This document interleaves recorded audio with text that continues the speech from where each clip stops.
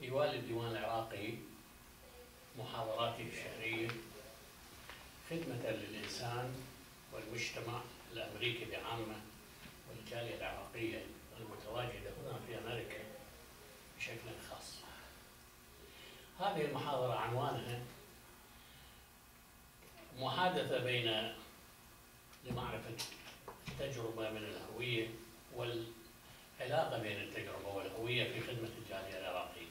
الحقيقة داخل العنوان بحيث المعنى منه هو أنه ما عند الذي حضره هنا في أمريكا مبكرا من تجربة نقلها للآخرين للاستفادة منها في التطبيق، وهذا الأساس من المحاضرة. وطبعا التجربة يعني ما أنت تقدمه أو ما تأديه خلال فترة وجودك وتحصل عليه من معلومات من الآخرين. الهوية هي القيم والمعنويات والمثل العليا اللي يتمسك بها الإنسان، سواء كان في بلده ونقلها إلى هنا أو من هنا ونقلها إلى الآخرين. هذه علاقة مهمة جدا في إنشاء نوع من التواصل الاجتماعي داخل الجالية العراقية. المحاضرة جميلة جدا وعنوانها أجمل، وإحنا كنا نتمنى أن يحضرون أكثر للاستفادة منها، لكن يبدو أن الظروف حكمت بنا أكثر مما إحنا نتحكم فيها. المحاضرة راح يقدمها الأخ الأستاذ المهندس ياسر أحمد شلال، هو العضو المؤسس للديوان العراقي منذ بدايته وحتى الآن. والأستاذ ياسر وصل إلى أمريكا عام 1966 من العراق بمعية والده المرحوم الدكتور أحمد شلال الذي عمل سفيرا للجامعة العربية في واشنطن. أنهى دراسته الابتدائية والمتوسطة في بغداد، وأنهى دراسته الجامعية في أمريكا.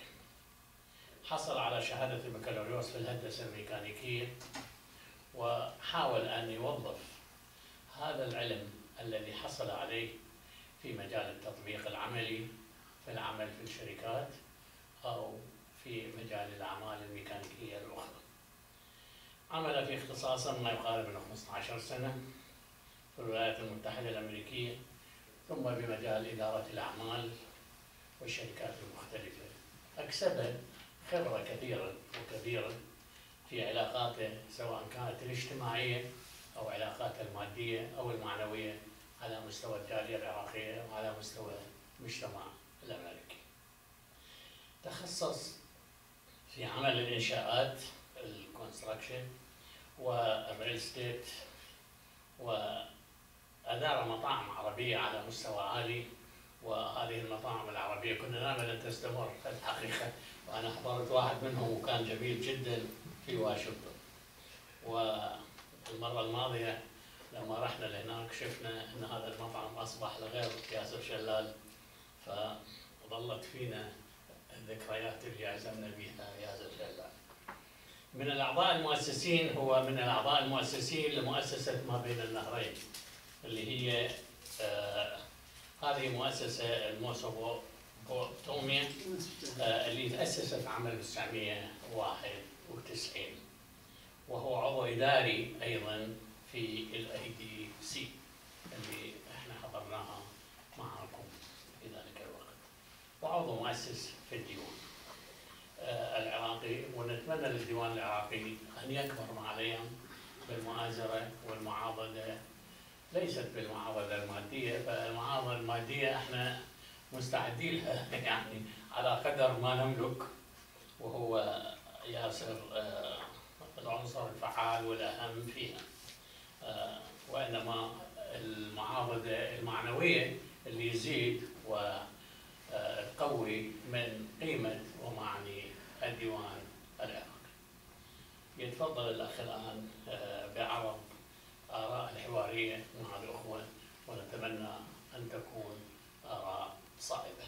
تفضل.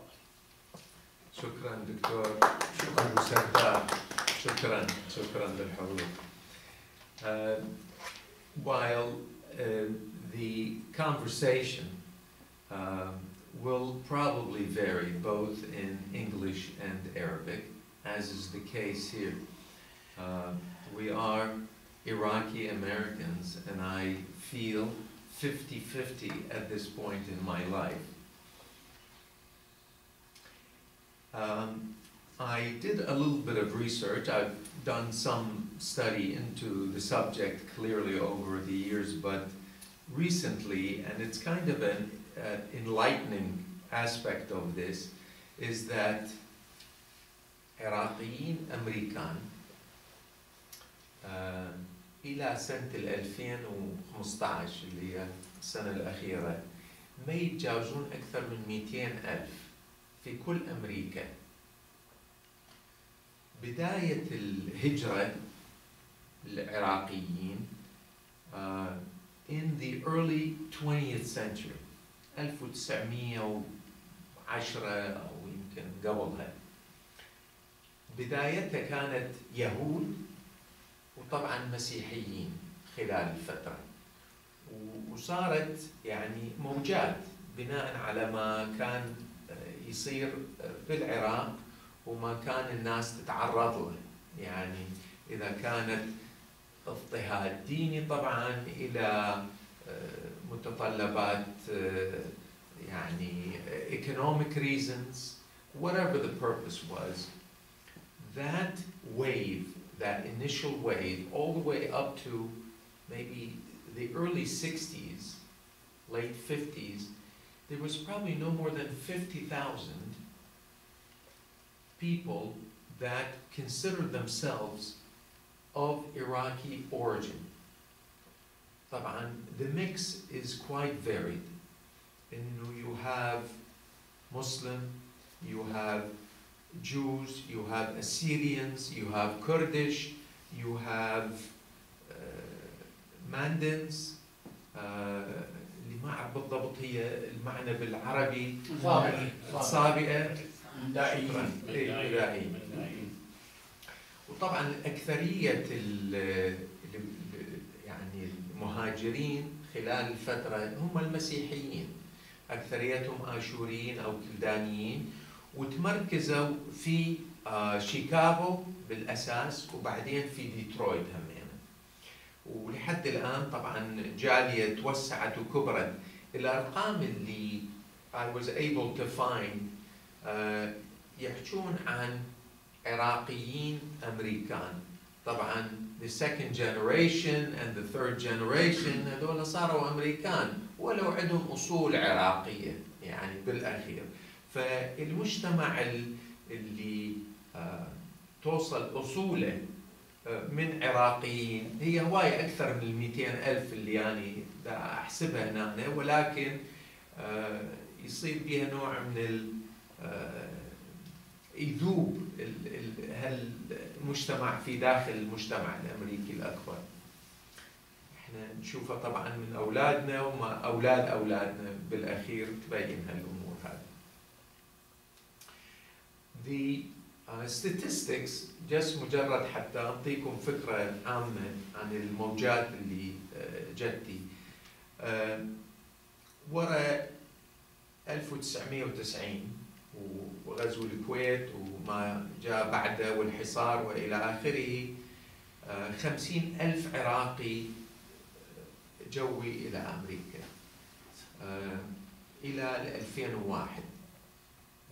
من هذول المجموعة 25,000 يعني نصهم تقريبا صاروا citizen خلال الفترة هذه.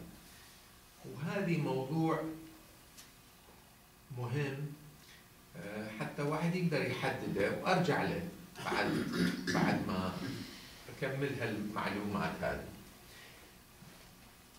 الإحصائيات تبين إنه about 30% of those 200,000 plus live in Michigan. 22% of the recent immigrants live in Texas. 20% in Chicago, Illinois.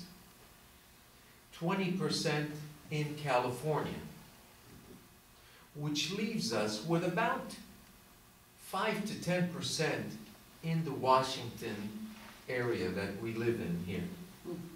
So that means there must be somewhere around 5 to even 10,000, possibly, Iraqi-Americans, recent Iraqi-Americans that have arrived to the United States. So I go back to the issue of citizenship. And it's interesting بالنسبة للشخصية العراقية أمريكية اللي هي بالنسبة للجايين جدا لا زالوا متمسكين بعراقيتهم، ولذلك حتى يترددون من الوصول إلى فكرة السيتيزنشيب وإنهاء العلاقة ويا العراق ويبدون بداية جديدة في أمريكا. وهواية من عندنا نعرف ناس اللي عدة مراحل مروا بيها ويمكن لا زالوا دا يمرون بيها. وإحنا حقيقة بهالمجتمع هذا كعراقيين أمريكان أو كأمريكان من أصول عراقية صرنا بعدنا في بداية هالتجربة هذه، في بداية المرحلة، وكل واحد من عندنا وخبرته وتجربته راح تضيف وتزيد وتبين العلاقة وطريقة بناء مجتمع جديد في هالبلد هذا. So we have, as citizens, responsibilities and we have rights. And that is one of the most important aspects, really, of learning what it means to be an American at the end, is to understand your responsibilities and understand your rights. As citizens, we can vote, which is a very important part, and I urge everybody, and I'll look right to the camera also, because I'm hoping that more people will see this conversation, and to urge them to go out and vote, regardless of who you may, although I have a choice. And I think it's pretty obvious at this point what the country hopefully will make the right decision. The challenges in this country as we progress and as we move from the position of being totally traditional Iraqis to being more involved with the community and with the larger place that we live, it challenges us to understand the past and learn from what we are noticing and seeing around us. And there is a balance to be had between what is Iraqi good and what is American good. There is bad on both sides, and it is important to really guide the process in a way that you can benefit from both the tradition and what the past has brought with us, and الأشياء اللي نتعلمها من هذا المجتمع المفتوح الديمقراطي اللي عنده مجال اللي يفتح المجال. أهم موضوع في أكثر العوائل العراقية هو تربية أولادهم، وبعدين especially دور المرأة، دور المرأة ودور البنت الابنة, the daughters, as well as the sons in any relationship. And this has created a lot of issues for many of the new immigrants. As I was reading to follow up on this gathering today, I noticed that there was an incident back in 1995, 96 in Illinois, I think it was. A man who had two daughters, ages 14 and 16, that were getting to be teenagers and rebellious in the process, had a hard time understanding how to deal with them and how to handle that situation. And he decided the best thing, زوجوهم وخلصوا منهم. Well, as you all know, underage marriage is against the law in this country, although it happens in Iraq, not totally unusual for those things to happen. So it is that process that has to be discussed, opened, and explained, and a better education for both the parents and then for the children is necessary to be able to integrate into this larger culture in a way that continues to hold one's values and at the same time bend and blend with the community that one lives in. I'm always reminded about the revolution of the Abai in Iraq. And when many of you here remember exactly when some of the women stopped wearing abaya in the 50s, in the maybe late 40s. Anything before that was totally عيب.